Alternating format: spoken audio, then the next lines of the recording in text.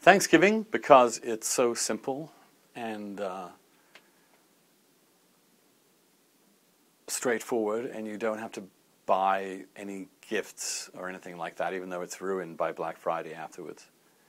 And because I'm genuinely grateful to be here and for this amazing country and continent. Secondly, of course, religiously, Easter, because it is by far the deepest and most profound of the Christian ceremonies. And my least favorite, Christmas, because it's a horrible time of year, and I can't stand all that consumerism, and I can't stand the fascistic desire and impulse to make sure we're all happy at one particular moment in time. It seems to me a sort of ghastly imposition.